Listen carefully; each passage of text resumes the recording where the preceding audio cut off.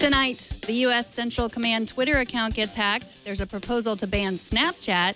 And Wolf Blitzer with a drone. Tech News Tonight is next. This is Twit.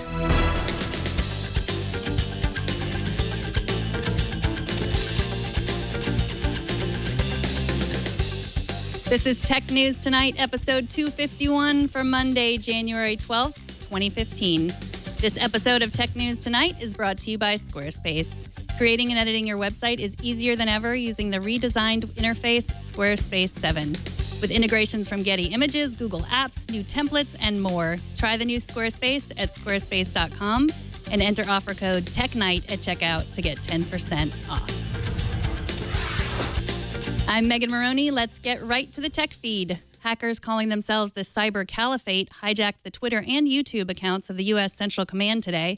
The accounts displayed messages of allegiance to the ISIS terrorist group, as well as militant Islam propaganda and threats against the U.S. military, including a list of contact information for senior military personnel. The Central Command, also known as CENTCOM, is the Pentagon's Florida-based command for the wars in Afghanistan and Iraq and the bombing of ISIS targets in Iraq and Syria. The first hacker tweet appeared at approximately 9:30 a.m. Pacific time while the president was wrapping up a speech on cybersecurity at the FTC. It took Twitter about 40 minutes to suspend the account, and the YouTube account was brought under control shortly after that. It's important to note that CENTCOM itself was not compromised, according to a Pentagon spokesperson. While the hackers claim to have hacked both CENTCOM servers and the personal devices of persons serving in the military, the hackers appear to have merely cracked the passwords of 2 social media accounts. The personnel documents published online were already in the public domain. At the same time all of this was happening, President Obama was talking to the FTC about online security for consumers and students. Here to discuss Obama's new proposal is Elise Hu, technology and culture reporter at NPR. Thanks for joining us, Elise. Of course. Hi, Megan. So Obama has been giving us some previews of the State of the Union address, and today at the Federal Trade Commission, he proposed the Personal Data Notification and Protection Act. What can you tell us about that? So nobody can forget what happened during the holiday season a couple of years ago when up to 110 million customers were affected by this massive data breach at Target, credit card numbers, and a lot of inconveniences had to take place because credit card numbers and other personal information was breached. And so in reaction to this and then the other sort of recent cyber hacks that we've seen, like the Sony hack, the president wants to shore up some of the notification laws following these sorts of breaches. For example, after a company like Neiman Marcus, which was also hacked, or Target, Home Depot, any of these companies, after they're hacked, there's only a patchwork of laws regarding disclosure of these hacks to customers. And so what this act would do would essentially establish federal standards saying that you have a 30-day window to disclose what's happened. This helps because right now this is only state by state, but then there's a lot of critics that say this just isn't strong enough. Right. So they're just asking for more transparency. That's right. It would be more transparency. And hopefully this disclosure would then allow for consumers and companies to sort of deal with what happened, the ramifications of the breach faster, because there's plenty of reports out there that there's other companies, retailers like Target, or hotel chains, things like that, that have been breached. And they just, because they're not required to notify us, have never disclosed what happened. And so there's a lot of states that do require this. And this would just sort of like allow for a federal standard. The problem in this case, though, Megan, is that critics say there's some states that actually have stronger laws existing already than a 30-day notification. And so it actually, a federal standard would actually water down some of the existing states' laws on this. Right. So that the other thing that he talked about was privacy for students in the classroom. And I think that's the same case, too, because I know California already has some privacy laws, but some other states don't. Now, I have kids in school. They're always coming home telling me about new sites or apps that their teachers are using. And inevitably, the next day I'll see that site in the news and it will have some sort of security breach. So are schools actually prepared to address privacy concerns that come with these apps?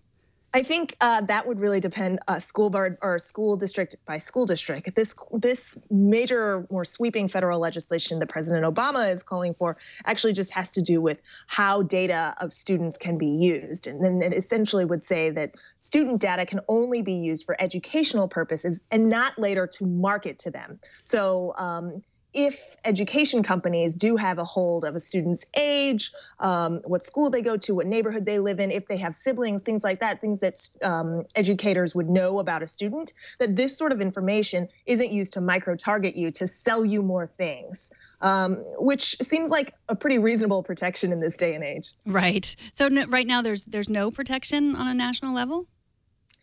It's, again, state by state, so patchwork of these laws. California is actually the first and only state to formally write something like this. So California obviously has this protection from using education data for marketing, but this would, federal law would actually model itself after what California has already done. Oh, great. Well, thank you so much, Elise. I know that you'll be leaving the country soon, but I hope that you will still come back and join us. Of course, I'll just be on the other side of the clock. Right. And I wanted to remind you that Tech News Tonight is a little later, so it's a reasonable time for you to come on. All right. Thanks so much. Well, that was Elise Hu, technology and culture reporter for NPR. And where can people follow you online, Elise? Prolific tweeter, so you can follow me on Twitter at EliseWHO, and I have a Facebook page. You can easily just Google my name and find it. Thank you so much. All right. Thanks. Coming up, find out why one high-profile Brit hates WhatsApp.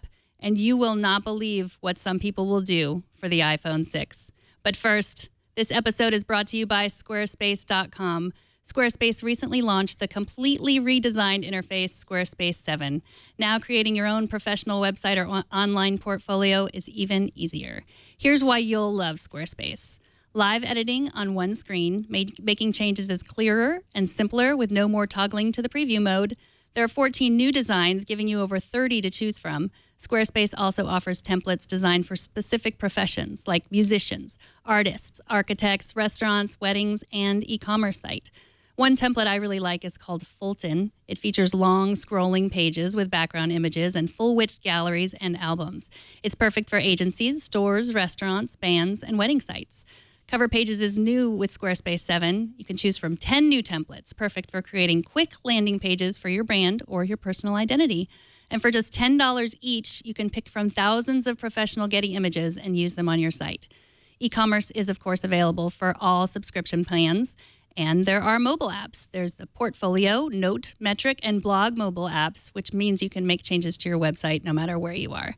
The Note and Blog apps are now on Android, too. It's incredibly easy to use, and if you want some help, Squarespace has live chat and email support 24/7.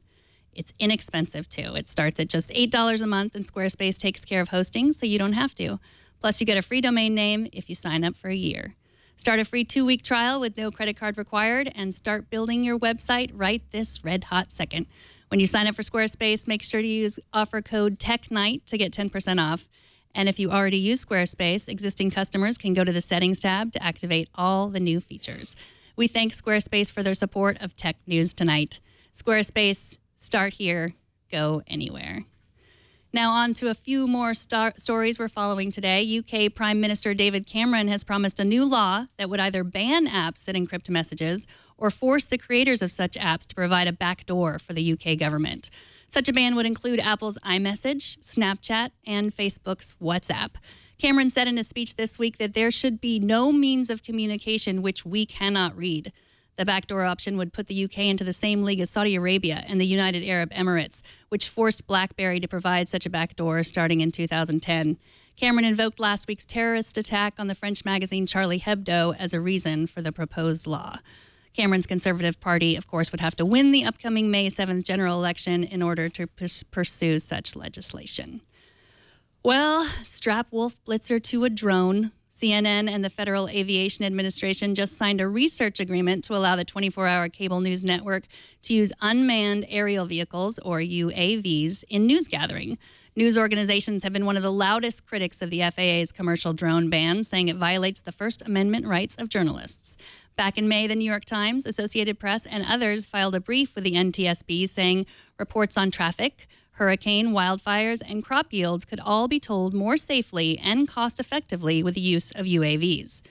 No word on how soon TWIT or other news organizations will get permission or when we'll start seeing drone footage on CNN, but chances are we will not be waiting long. Big wins for streaming media at last night's Golden Globes. Amazon won their first ever Golden Globe Award for the new original series Transparent. The show garnered wins for Best TV Series and Best Actor, which went to Jeffrey Tambor, Transparent star. And even though streaming giant Netflix only won one award, Best Actor for Kevin Spacey in House of Cards, it's nice to see original programming from Netflix and Amazon holding their own against the cable giants. And it's great news for us binge watchers. And finally, we know iPhones are a hot item in China. So how does one smuggle in 94 iPhone 6s? Why not strap them to your body? According to China's Sina News, one man traveling from Hong Kong did just this. Officials noticed the man was walking oddly with a strange posture and he appeared stiff. Once in security, his carry-on passed inspection without problem, but he set off the metal detector. You think?